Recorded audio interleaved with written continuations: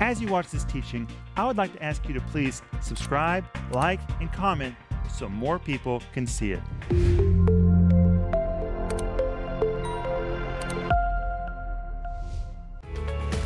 This program is made possible by the giving of the God-called partners of Renner Ministries. Stay tuned for a teaching you can trust, a message that will inspire, strengthen, and equip you with vital insights and understanding from the Word of God. Here is Rick. Welcome to today's program. My name is Rick Renner, and I am so excited to share this time with you today because today I'm going to begin teaching the 91st Psalm, and it's going to be wonderful. In fact, I want you to have a beautiful copy of the 91st Psalm. So if you'll just reach out to us right now or go online, we will send you a beautifully designed copy of the 91st Psalm. Now, if you have a printer, you can just download it yourself. But if you don't have a printer, reach out to us and we will send it to you. It is just beautifully designed and you can frame it like I have framed mine. I'm going to tell you that the 91st Psalm has really played an important role in the life of the Renner family. We have quoted it and lived by it. We have laid claim to the promises of God in the 91st Psalm, and I'm excited that I can be sharing with you the promises of the 91st Psalm, and the whole series is simply called The Protective Promises of Psalm 91. And the subtitle says, Laying Claim to Every Promise in the 91st Psalm. It's 10 parts. And it comes with a study guide. And I just have to tell you the truth. As I prepared to teach this, it fed me so much. I got so excited thinking about all that God promises us in the 91st Psalm if we will lay claim to it and declare it by faith.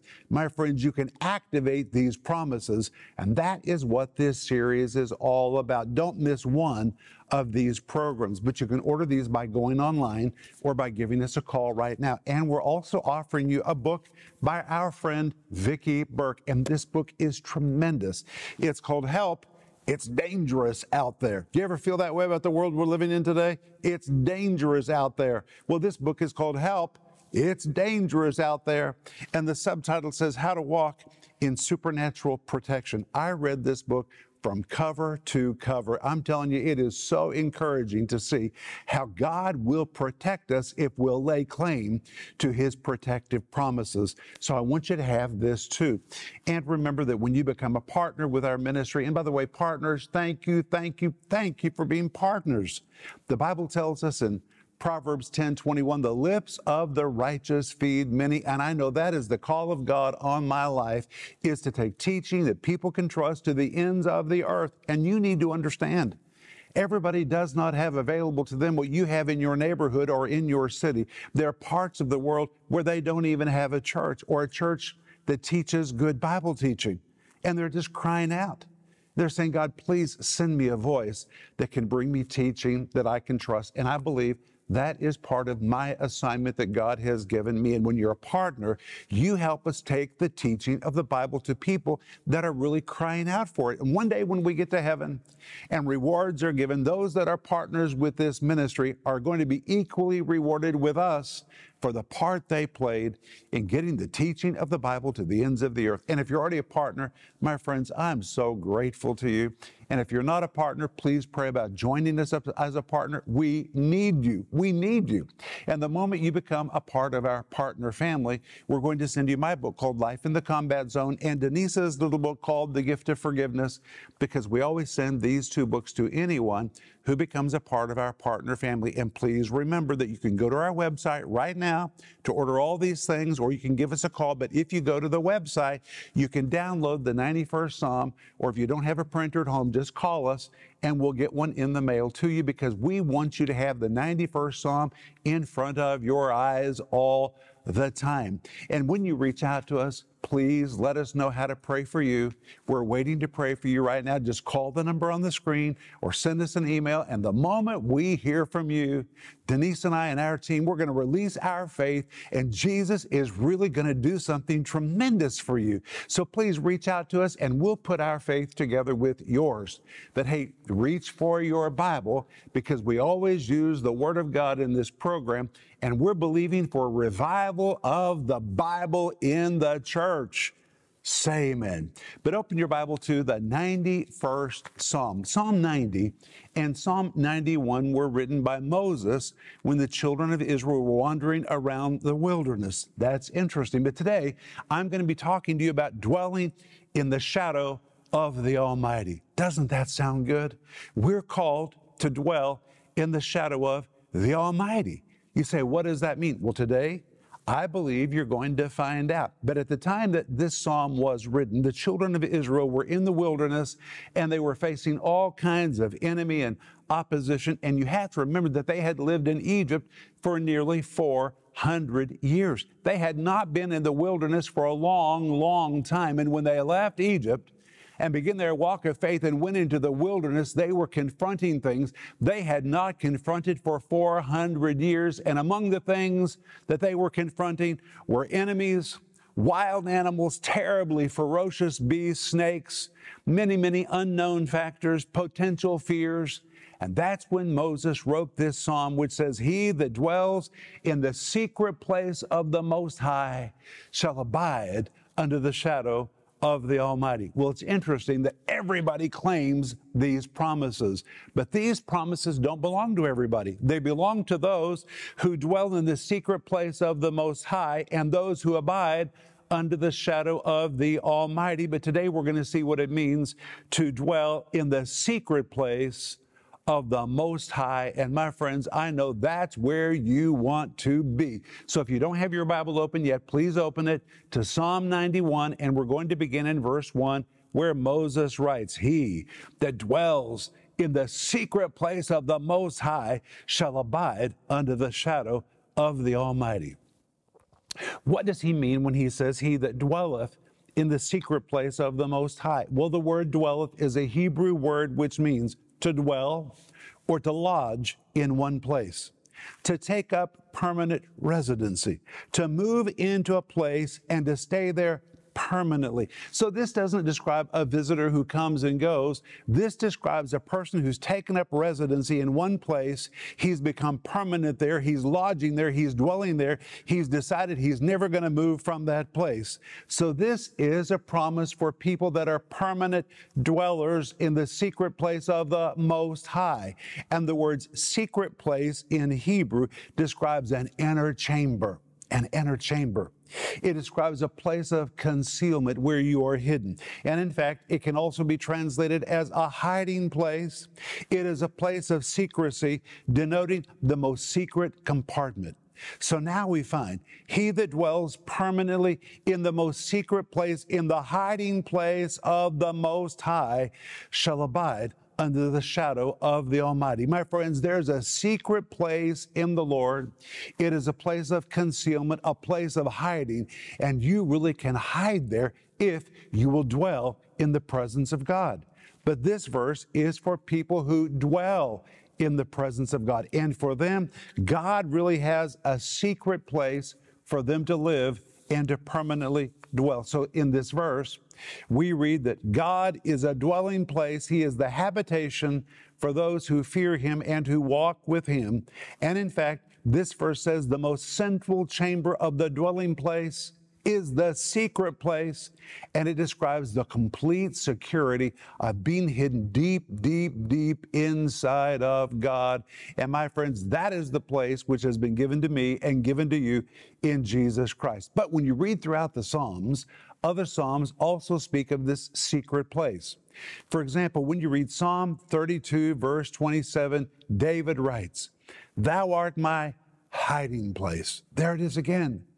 "Thou art my hiding place, and thou shalt preserve me from trouble. Thou shalt compass me about with songs of deliverance." But in Psalm 32, verse 27, he describes God as being his hiding place. Then when you come to Psalm 27, verse 5, David writes, "For in the time of trouble, he shall hide me in his pavilion." There's the hiding place. That's the place which God is inviting you and me to enter into. "For in the time of trouble, he shall hide me in his pavilion." In his pavilion is the secret place of his tabernacle. He shall hide me there, and he shall set me high upon a rock. What does that mean? Well, we're going to get to that pretty soon. But then when you come to Psalm 30, 1, verse 20, it says, "Thou shalt hide them in the secret of thy presence." And now we find that when you're in the presence of God, it is a place where you are hidden. It is a place of concealment, a place of secrecy, a place where you are protected. And my friends, that is the place which God has extended to every believer. To every believer. You say, well, what is the secret place of the Most High? Well, for us, it's being in Christ. My friends, we are in Christ. We are locked up in the person of Jesus. You can't get any deeper in God than to be in Christ. Say amen. In fact, we read in 1 Corinthians chapter 1, verse 30, "But you are in Christ Jesus." My friends, you are deeply tucked away in the person of God who is in Christ. You can't be any deeper than when you're in Christ Jesus. Then in 2 Corinthians chapter 5, verse 17, it gloriously says, "Therefore, if anyone is in Christ," are you in Christ? I'm in Christ. And in Christ, this verse says we are new creations. Then when you come to Ephesians chapter 1, verse 1, the Apostle Paul was writing to the faithful who are in Christ Jesus. My friends, over and over and over, the Bible says if we believe in Jesus and we've called Him the Lord of our lives, then we've been placed in Christ Jesus. Then you read in Ephesians chapter 1, verse 3, "Blessed be the God and Father of our Lord Jesus Christ, who hath blessed us with all spiritual blessings in heavenly places in Christ." My friends, we've been placed in the person of Christ. Then you come to Ephesians chapter 1, verse 4, where the Bible says, "Just as He chose us in Him before the foundation of the world." My friends, we were chosen to be placed inside Him. And then you read in Ephesians chapter 1, verse 6, "He hath made us accepted in the beloved." We've been placed in Christ. We're placed in the beloved. My friends, we're deep, deep, deep in Christ in the secret hiding place. And then in Ephesians chapter 1, verse 11, it says, "In whom we have received an inheritance." Because we are in Him, all the promises of God are activated on our behalf. And then we read in Ephesians chapter 2, verse 22, "In whom you're built together for an habitation through the Spirit." My friends, again, we are in Christ. And then you read in Colossians 2, verse 10, listen to this glorious verse, "And you are complete in Him."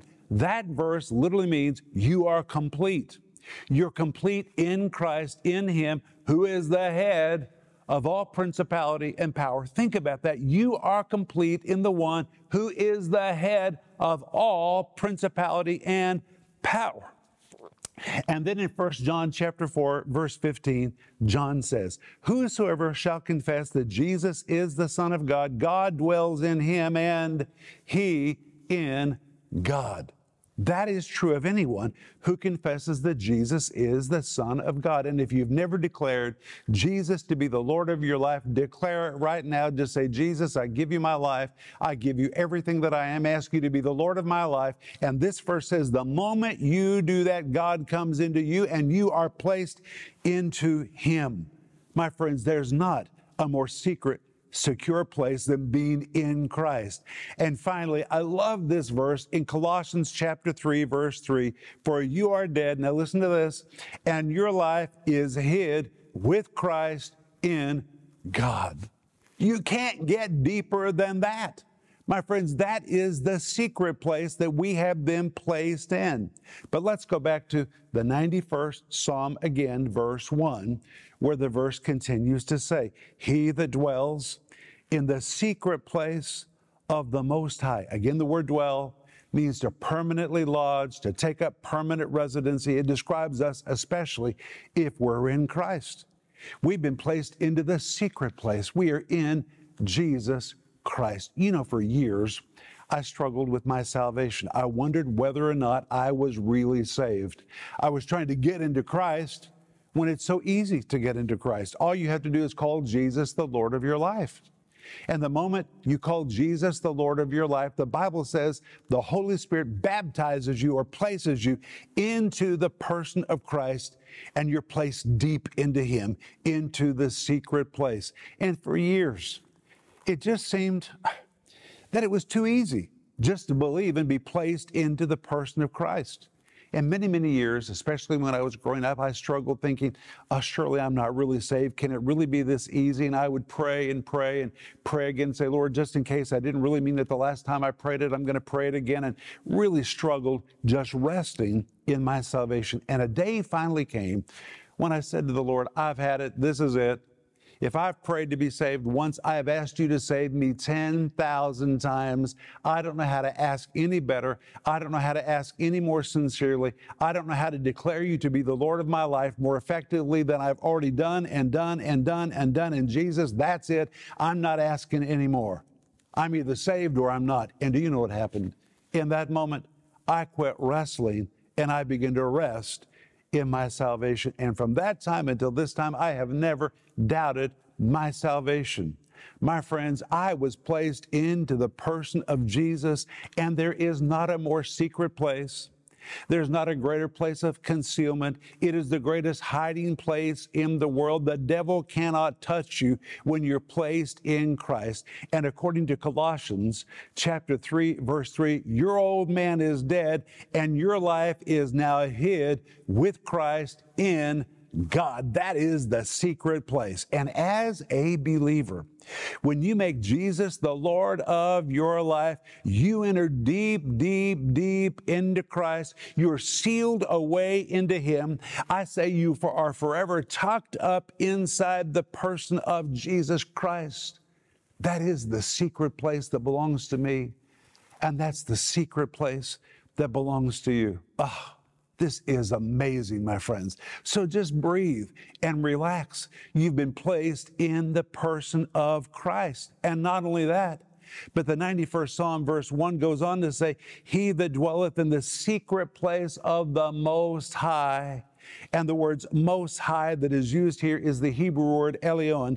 It describes the one who is supreme above all. It's exactly what we read in Colossians chapter 2, verse 10. You're complete in Him who is the head of all principality and power. But in Psalm 91, verse 1, it says that you are in the secret place of the Most High, the one who is supreme above all, which means you're complete in Him who has authority over every foul force, every invisible power in the whole earth. You are complete in Him who is the head of all of it. And the verse says, He shall abide under the shadow of the Almighty. And the words shall abide in Hebrew means to abide, to dwell, to lodge, or to reside. That is where you've been called. You've been called to abide. Abide.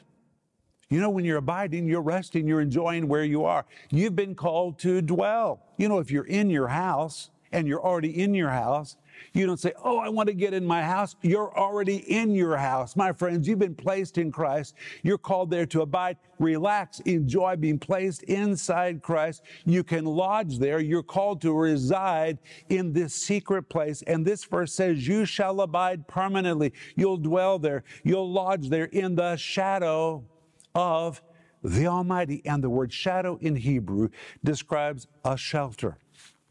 That means when you're placed into Christ, you are sheltered. It is also the very Hebrew word for a hiding place, and it denotes one who stays in step with the Lord. Now, the truth is, many people have been placed in Christ, and technically, theologically, they're in Christ. They're permanently placed in Christ, but practically in their lives, they're really not walking as close to the Lord as they ought.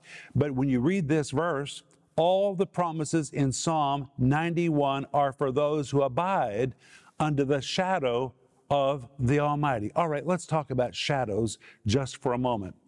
If you're going to walk with me, and if you want to walk in my shadow, it means you've got to walk right alongside of me, because my shadow only goes so far. And if you want to abide in my shadow, it means you've got to be very, very near to me. And not only that, if I move on, you've got to move with me.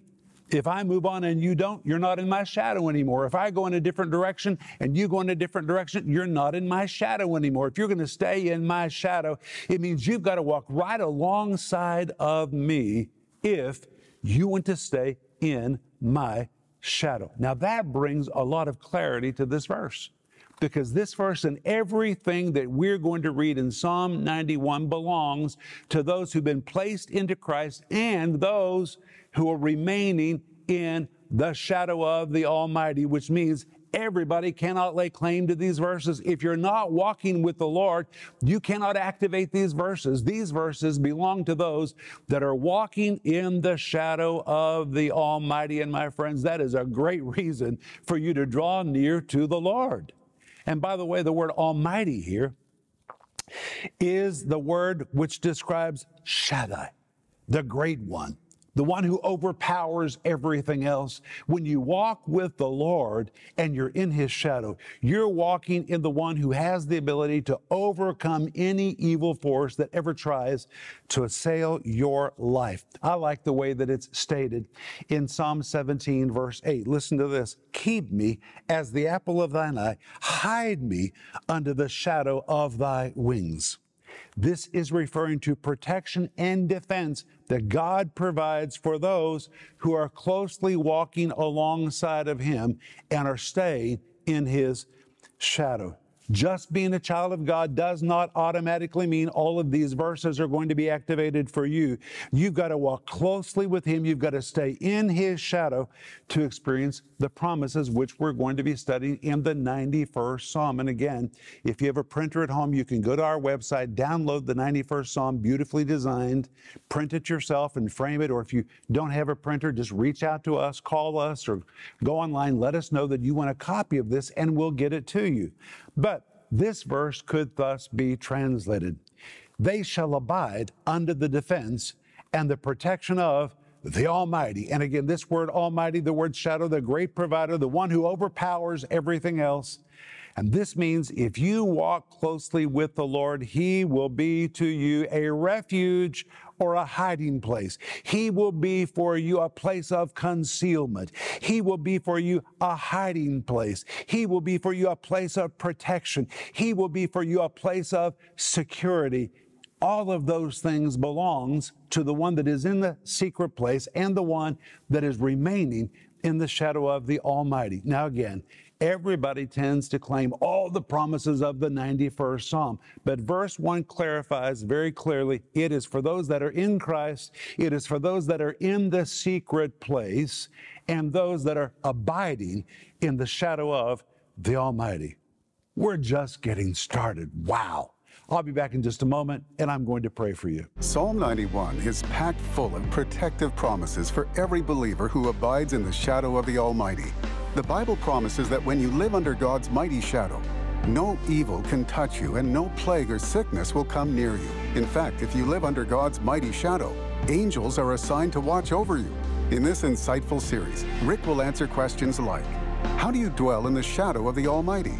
How does God deliver you from the snare of the fowler? How is it possible for no sickness to come near you? This 10-part series, The Protective Promises of Psalm 91, laying claim to every promise in the 91st Psalm, will show you how to lay claim to these protective promises. And it is available in digital or physical formats, starting at just $20. In addition, we want to offer you Vicki Burke's powerful book, Help! It's Dangerous Out Here. In this book, you'll learn the secrets to avoiding deadly mistakes, the intentional steps you can take to overcome fear, and the keys to living with immunity from the devil's attacks. You'll also learn how to operate with an unshakable confidence in God's supernatural protection. Today, this book can be yours for $15. Don't miss this bundle offer of the 10-part series, The Protective Promises of Psalm 91, laying claim to every promise in the 91st Psalm. And the book, Help! It's Dangerous Out Here. And be sure to request your free design print of Psalm 91. Or visit Renner.org to download a copy. Call the number on your screen or visit Renner.org to order. Call or go online now. Hey friends, this is Rick Renner, and I'm so excited that today I can come to you from our Tulsa, Oklahoma headquarters building, and I'm standing in the production department where we produce so many resources for people who live all over the ends of the earth that reach out to us for teaching that they can trust. And I know that's the call of God on our life. Proverbs 10:21 says, the lips of the righteous feed many, and our job is to feed many the wonderful Word of God. And right now, we're wanting to retire the debt on this building so it frees up funds so we can take the Bible to further places across the world. If you're part of the giving team, thank you. And if not, please pray about becoming a part of our giving team so we can take the transforming truths of God's Word to people all around the world. And together we'll retire the debt on this building, and it will free up finances so we can reach those that are crying out for answers from God's Word.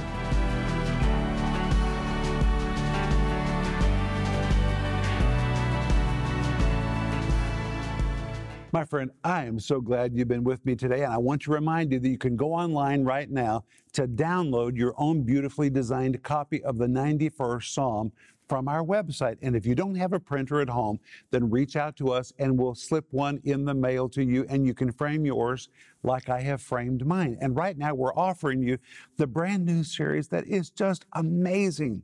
How to activate all the promises of the 91st Psalm, the protective promises of Psalm 91, laying claim to every promise in the 91st Psalm. My friends, they are there for you if you're in Christ and if you're abiding in the shadow of the Almighty. And by the way, it also comes with this amazing study guide. Please go online to order these things now or give us a call. And we're also offering you the wonderful book by Vicki Burke, which is called Help, It's Dangerous Out There. And the subtitle says, How to Walk in Supernatural Protection. You will devour this book. I read it in a single setting. You probably will too. It's not a big book, but my goodness, it is so filled with faith and power and encouragement. And friend, I want you to have it. But Father, I thank you in the name of Jesus that you've placed us in Christ. There's not a more secret place than being in Him, who is the head of all principality and power. And Lord, for those who actually walk with you, there are powerful promises that are ours. So Lord, help us to draw near and to abide in your shadow. In Jesus' name, amen. Denise and I are going to be coming to the United States, and we're going to be ministering in some churches. And if you can join us, please try to come to one of the following meetings. On Sunday, January 28th, we'll be with Pastors Mark and Rhonda Garver at the Cornerstone Word of Life Church in Madison, Alabama. On Saturday and Sunday, February 3rd and 4th, we're going to be with Pastors Jim and Ann Fries at the Joy Church in Mount Juliet, Tennessee. On Sunday, February 18th, we'll be with Pastor Frederick Price Jr. and Lady Angel Price at the Crenshaw Christian Center Faith Dome in Los Angeles, California. And on Tuesday and Wednesday, February 27th and 28th, we'll be with Pastor Jerry Moore at the Word of Life Church in Miami, Florida. I cannot begin to tell you how happy Denise and I would be to see you in one of those meetings, but please go online for more detailed information. If you've never received Jesus as your Savior and Lord, now is the time for you to experience a new life Jesus has to give you. Pray this prayer with me right now. Lord, I repent of my sin and receive you as my Savior and Lord. Wash away my sin and make me completely new. I thank you that my sin is removed and Satan no longer has any right to lay claim on me. I faithfully promise that I will serve you as my Lord for the rest of my life. Amen. This program was made possible by the giving of the God-called partners of Renner Ministries. If that teaching helped you, would you please subscribe, like, and comment so more people can see it?